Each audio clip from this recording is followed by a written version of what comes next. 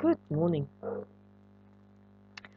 Last night, my daughter and myself was talking about how to seek the kingdom of God and what is it about and how do you go about seeking the kingdom of God. And we were doing, the series was Michael Todd on seeking the kingdom. And he said something and it came to me. Seeking the kingdom of God is like dating, or shall I say courting. Dating sets you up for divorce, but courting is totally different, something different. And I said to her, you know what? We don't know what relationship is about because we are in a relationship because of trauma. You are not dating somebody for love, you're dating somebody out of trauma. You don't go around going into relationships because of what you can get out of it.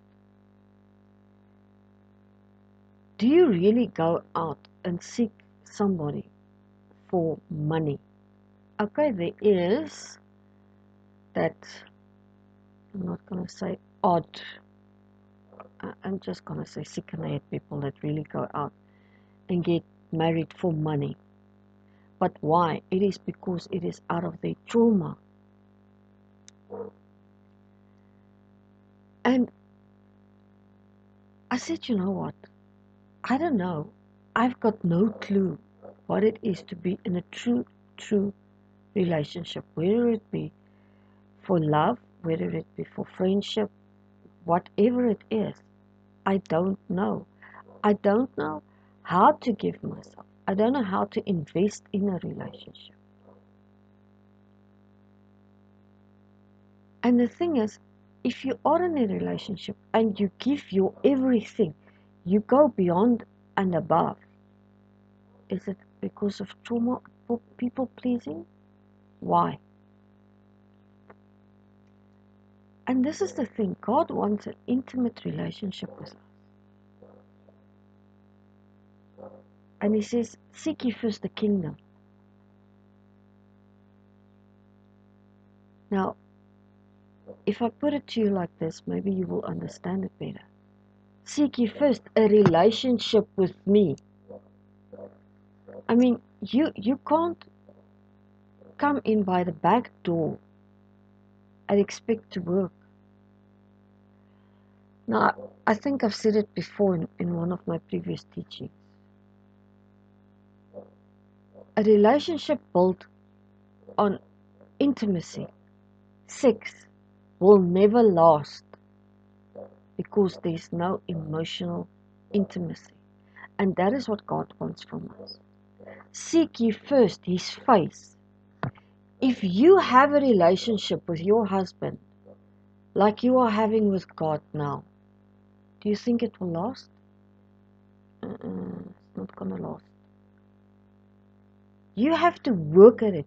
You have to daily input into that relationship. That is why some people say, even after marriage, you still have to invest. It's 100%, not 50-50, not 35, 45. How do you get to 100? Math is not my strong suit. You have to invest. You have to put time aside for God and talk to him, listen to him, and get rid of your trauma. Don't try and build a relationship with God out of your trauma. It's not going to work. He wants you to deal with the trauma. He wants that relationship with you so he can help you deal with the trauma. But you need to come to him first. You need to let go. You need to seek him and allow him to work in your life.